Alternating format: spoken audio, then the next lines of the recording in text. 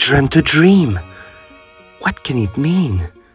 And that I was a maiden queen, Guarded by an angel mild, witless woe was ne'er beguiled. and I wept both night and day, And he wiped my tears away, and I wept both day and night. and hid from him my heart's delight. So he took his wings and fled, and then the morn blushed rosy red. I dried my tears and armed my fears with 10,000 shields and spears. Soon my angel came again, I was armed, he came in vain, for the time of youth was fled. and grey hairs were on my head. William Blake, the Angel.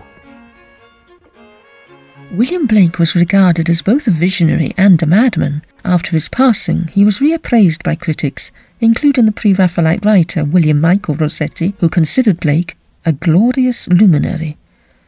There lay still the question of his visions, one of those aspects that left critics and biographers both fascinated and perplexed. Some, like G.K. Chesterton, accepted Blake's visions without trying to explain them, and defended Blake's right to experience the inexplicable.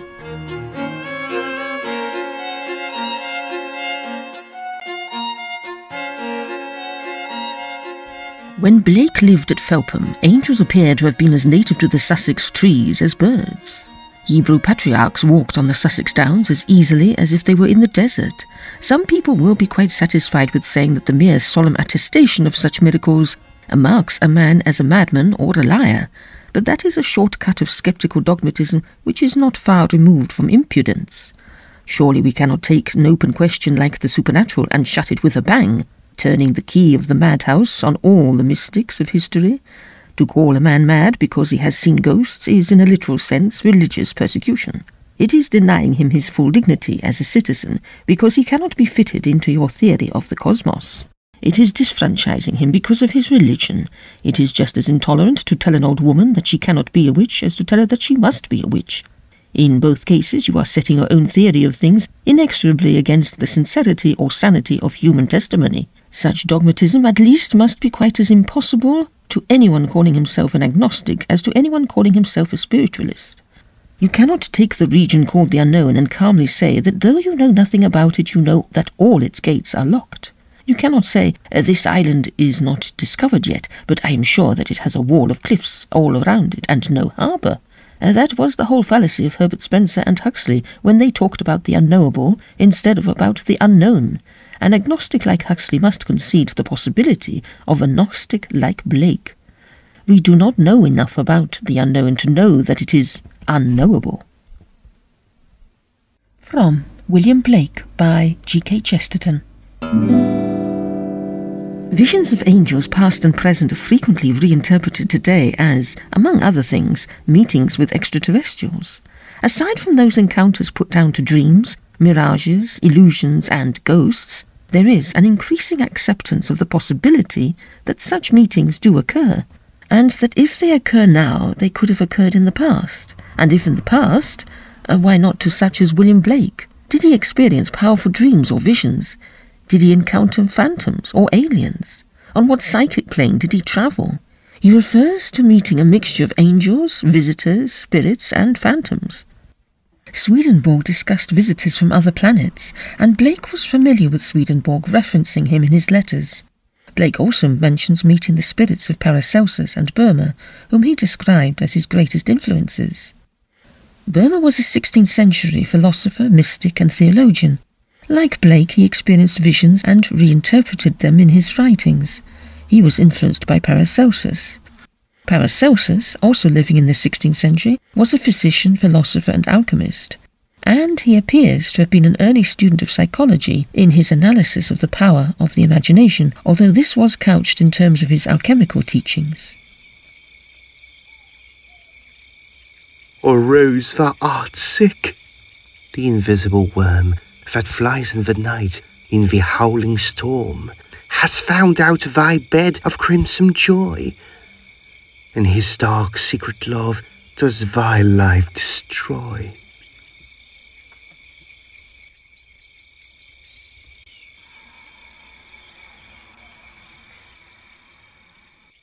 It has been suggested that Blake had Paracelsus in mind when he wrote The Sick Rose, and that the poem describes a form of telepathic passion that travels the air between sympathetic spirits. Blake's criticism of the Church included its enforced celibacy, in particular regarding monks and nuns, which he found perverse and unhealthy. In this he shares the views of Paracelsus, who also regarded monasteries and convents as unhealthy places filled with the demons of repressed desires. Thus it could be that the destruction of the rose, assailed by the worm, is a reference to a form of telepathic infection, with the worm serving as a metaphor for succubus or incubus. From here it is not too difficult to see how an alienist theory might interpret the poem in terms of an extraterrestrial encounter. The invisible worm flies through the storm. In some accounts, extraterrestrials are described as appearing suddenly, seemingly out of nowhere, and often accompanied by meteorological turbulence. As to what aliens want, well, when they are not experimenting on cattle or performing miraculous cures, they do seem to go in for encounters of a more intimate kind, such as in the case of Antonio Villas-Boas in the 1950s, whose story describes him being abducted in order to mate with a female alien aboard a UFO. One more detail connects several of these first-hand accounts. After the encounter, the human abductee shows signs of radiation sickness. "Oh, Rose, thou art sick."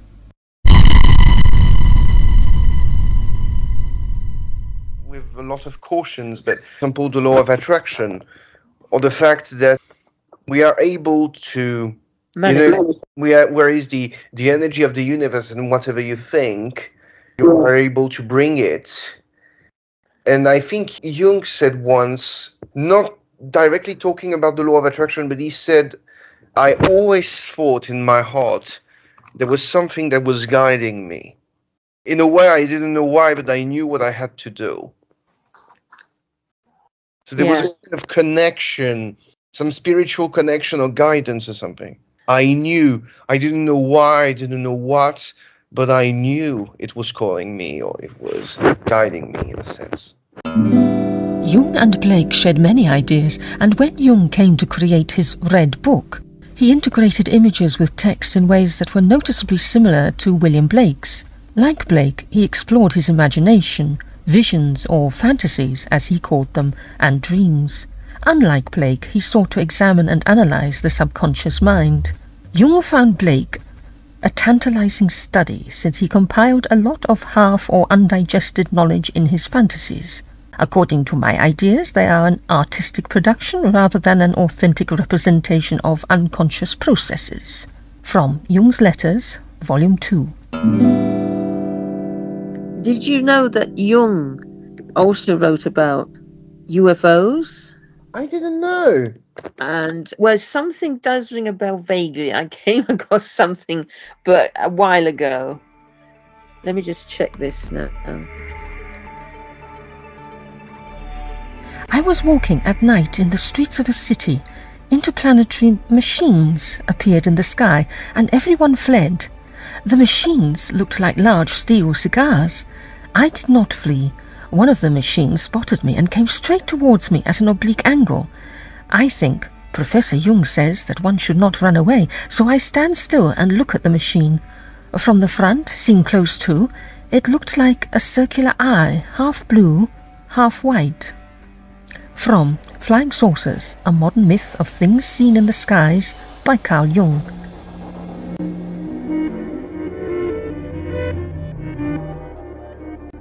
He was more interested in the phenomenon, in the psychic aspect. He had friends and family collect data from all the different, I guess, witness accounts, all the different sources. I myself recently dreamed that a UFO came speeding towards me, which turned out to be the lens of a magic lantern, whose projected image was myself. This suggested to me that I was the figure, himself deep in meditation, who is produced by a meditating yogi. C.G. Jung. It's interesting just because Blake has been compared with Jung in a sense as being a kind of proto-Jung, but not coming from a scientific perspective. There was, you talked about the lizard people. Yeah. And I remember it was, there was a legend, like all the Aztecs civilization or Incas civilization. I try to remember which one. I think it was Aztecas. There was when you see the temples, they said you can't make them today like the way they are. Like it's like pyramids. It's like it's done in such a way. You know how it could be made. And there is a legend that when the Spanish, the conquistadors came to it, before they came, sorry, there was all the people were actually under the control. Probably it was a title. It was called the Serpent King, and so they wanted the knowledge for them. So these family of serpent people left, the temples. We don't know where they went, but they left. They left the people, and a lot of theories tend to see like some of the great monarchs come actually from this family. It's actually probably the real lizard people who are hiding in secret, in a way. The Aztec god, Huehuecoyotl, is the god of music, dance, song and mischief. Although he looks like a coyote, he also rules the calendar day of the lizard. Meanwhile, the Mayans celebrated the rain god Chac, a reptilian being with fangs and a long nose, and several rulers took the name of white lizard or blue lizard. Reptilian gods appear in ancient mythologies across the world. Blake used reptiles in some of his imagery, such as an illustration for the Book of Job. The plate is entitled, "With dreams upon my bed thou scarest me and affrightest me with visions," and depicts a being floating above the sleeper, with hooves for feet and an iridescent serpent bound about its body, seemingly one with the being. As a side note, Carl Jung wrote the answer to Job while on his sickbed in a fever. According to one account, a figure came to him and dictated the work to him. Jung himself described the experience as hellish and goes on to say, "And at each step I felt hindered by a beatific vision of which I'd better say nothing." Flying saucers are a modern myth of things seen in the sky, and he wrote it in the 1950s. He described himself as a skeptic, but he was intrigued by this psychic aspect as he saw it. He saw flying saucers as a modern myth in the making, and he sees them as visionary rumours. Huh. Yeah, I think it's quite interesting to go into. But curious that he isn't quoted very often. Whenever they're talking about UFOs, you don't hear Jung mentioned very much. It's like, okay, Carl, we'll keep your ideas about UFOs. We'll call you. We'll let you know. Well, we're gonna let's focus on your symbolism and collective memory of the world, shall we? Yeah. Hey, come on, Carl. Come on, Carlo. Just There's something out there. There is. We almost have the proof. We almost have it. it's so weird to see like how many, and I didn't know. Like I knew for some authors like interested like in spiritism, all the ghost and all that, but Jung, Blake, being like interested in the lizard people, the extraterrestrial. I'm like, what? It does sound, yes, quite sort of. It's like it doesn't, and it's so unlike them, isn't it? But it's when you start looking into it and you look at the pictures and you think, wow. The beauty of Blake's poetry lies in its very obliqueness, its combination of extreme simplicity and ambiguity. We don't know that he saw ghosts, angels or aliens. We don't know if he travelled on different planes or really saw his brother's spirit ascend the heavens, clapping its hands as it went. We can't say one way or the other, as we weren't there at the time. All we can know is what we receive every time we read his work, and every time the tale can be a different one. As with Shakespeare, we can place a multitude of meanings and interpretations. It can be spiritual, down to earth, abstract, symbolic, conceptual. It's up to us. The freedom Blake believed in, he left to us in his legacy.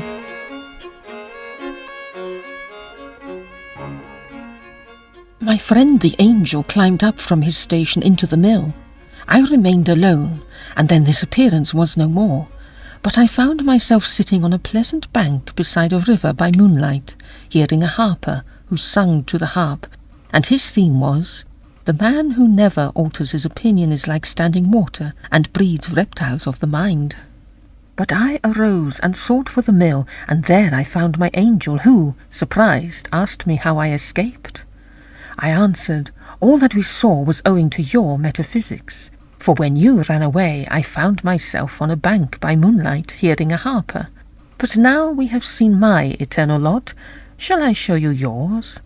He laughed at my proposal, but I by force suddenly caught him in my arms, and flew westerly through the night, till we were elevated above the earth's shadow. Then I flung myself with him directly into the body of the sun. Here I clothed myself in white, and taking in my hand Swedenborg's volumes, sunk from the glorious climb, and passed all the planets till we came to Saturn. Here I stayed to rest, and then leapt into the void between Saturn and the fixed stars. "Here," said I, "is your lot, in this space, if space it may be called." Soon we saw the stable and the church, and I took him to the altar and opened the Bible. And lo, it was a deep pit, into which I descended, driving the angel before me. Soon we saw 7 houses of brick. One we entered. In it were a number of monkeys, baboons, and all of that species, chained by the middle, grinning and snatching at one another, but withheld by the shortness of their chains. However, I saw that they sometimes grew numerous, and then the weak were caught by the strong, and with a grinning aspect first coupled with and then devoured by plucking off first one limb and then another, till the body was left a helpless trunk. This, after grinning and kissing it with seeming fondness, they devoured too, and here and there I saw one savourily picking the flesh off his own tail. As the stench terribly annoyed us both, we went into the mill, and I in my hand brought the skeleton of a body, which in the mill was Aristotle's Analytics. So the angel said, "Thy fantasy has imposed upon me, and thou oughtest to be ashamed."